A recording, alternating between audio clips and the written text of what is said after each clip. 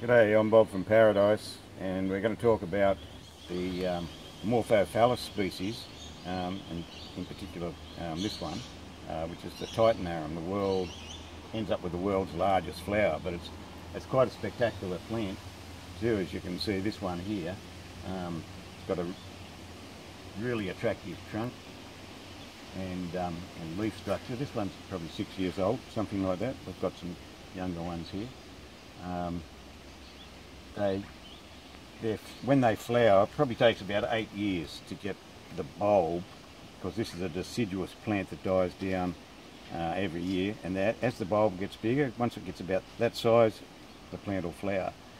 Now, this is an aroid, family Araceae, so they have a spadix that goes up like that, a bit like an anthurium, only this is a super large one, and they have a spade about like that.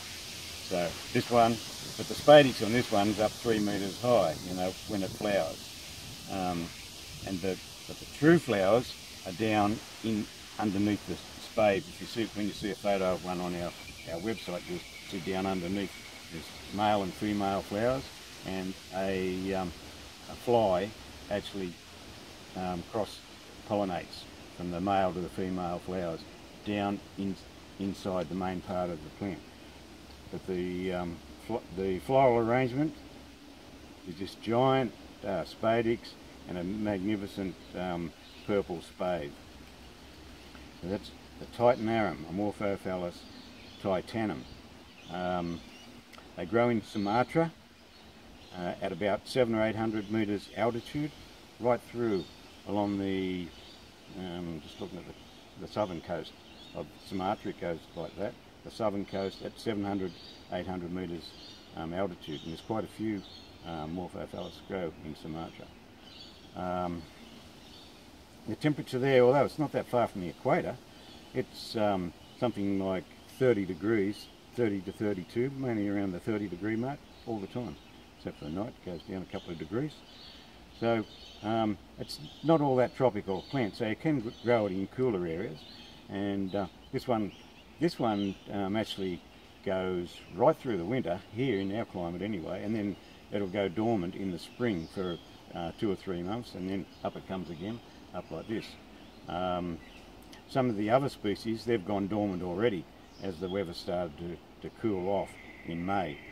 So there's a lot of different species of Amorphophallus, and people collect them from all over the world. You can actually take, when they die down in the winter, you can take the bulb out and sit on a shelf if you want, and you can just, as the weather warms up, you can see the plant starting to emerge out of the centre, and then you can repot it. So you can just watch them, you just keep them inside. If you keep them outside, they're probably not going to rot, but it could happen. We've had a few rot on us over time, because the bulb itself has sort of got a concave shape, so water could gather in the middle of it. Okay, so we do sell Titanums. This is a newly emerged one, this year's seedling. This is what we, most of the ones we send out are like this, or seeds, or we might have the next version that's a bit older, the next year, and gradually we're getting more bigger ones available. So fantastic plant to have, and just about anyone can grow them. This is a Amorphophallus muelleri. You can see this is the old flower arrangement. These are now the seeds. You can see this was the old spade, and this is the old spadix. It's collapsed, and as they collapse, the seeds form. Now these will go red, and then they'll become ripe over the next few months. So, and that's what happens with the Titanum as well. It's got a great big spade, and underneath that, these small seeds form. So, and with the Titanum, the seeds are a fair bit larger, about 3 or 4 times as large, but they end up being on a stalk like that, which you'll see if you have a look on our website. So that's the a bit about Amorphophallus and the Titanum. Hope you enjoyed it. Catch you next time. Thank you.